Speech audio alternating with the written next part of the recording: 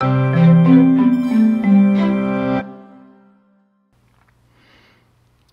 Run is located at Silver Dollar City and is debatably the best ride in the park. Now it goes back and forth between that and Time Traveler.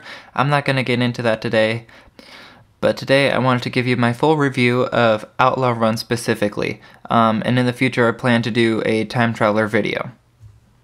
So, like with most things, I want to talk about the theming first, because that's what you notice first. So, this is themed to the Pony Express, and it has a very Western movie vibe, which is honestly probably my favorite in the park. The music sounds like you just walked out of a Western movie. They have a stagecoach out there. They have a little facade around the building. It is a great theme. I wish that they had more rides that were a similar theme to this, that really just give you the essence of being in a Western movie. And as you're walking up to the ride, the path frames the lift hill and the first drop really nicely, but the ride takes place majority in the woods, so that is about all that you can see of the coaster. You might be able to see some of the barrel roll, depending on what time of year it is, if all the trees are dead or if they're fully grown, but the path frames that lift hill and first drop super nicely, so even before you get to the ride, you're getting a picturesque view of it.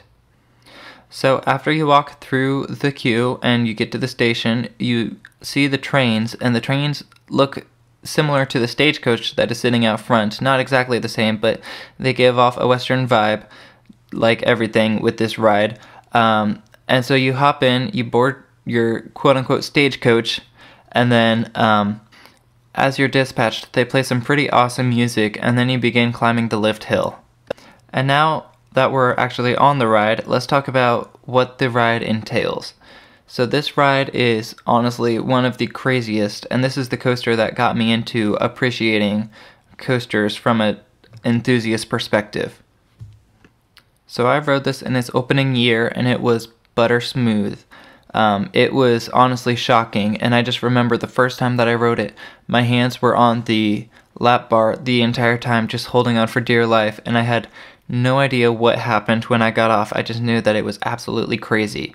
I remember the first drop took my breath away, and I forgot the rest of it, except for the barrel roll at the end, because I thought we weren't going to make it through the second one. But now let's actually talk about the ride. So you start up the lift hill, and then you go into a bit of a pre-drop, and that takes you into the main drop. And this main drop is pretty steep, especially when it first opened. I was shocked with how steep it was. And after the drop, you start to bank left, and then as you're ascending up a big hill, you bank right and go into your first inversion. So it whips you from your left side to your right side and then upside down, and then it does the same thing in reverse as you're coming back down. Then the ride tosses you into an airtime-filled S-bend as you bank from the left side to the right side. And that'll take you into an airtime hill where the camera is, so be sure to smile at this point. Following the airtime hill with the camera, you are banked hard left, almost 90 degrees on your left side, and you go up, and then you dive through the lift supports, which is a pretty cool moment, and it's a bit of a head chopper effect because you feel like you're gonna lose your hands there, honestly. And following that dive down where you're on your left side, you quickly bank to your right and do a wave turn. And the first time I rode this, I got off, I had no recollection of this, and then I hear people talking about it, and I had no idea that it even existed on the ride. I was just in shock that first time I rode it. But then I did pay attention for it after that because I wanted to know what it was. But you literally turn on your side and you go over what is an airtime hill, but it's all done at a 90 degrees angle, and you're on your right side this time, and it's a pretty crazy element, filled with lots of airtime. And then following that wave turn, you go into an airtime hill, and then I believe you go into the double barrel roll. Now I mentioned it earlier, but the first time I rode it, I didn't think we were going to make it through that second barrel roll. As you're doing this, you're actually ascending up the side of a mountain, and so you start to lose some momentum, and these are really heart-lined, super tight. They're taken at a slow enough speed that you get some nice hang time, but then also fast enough that the pacing of the ride is still really good.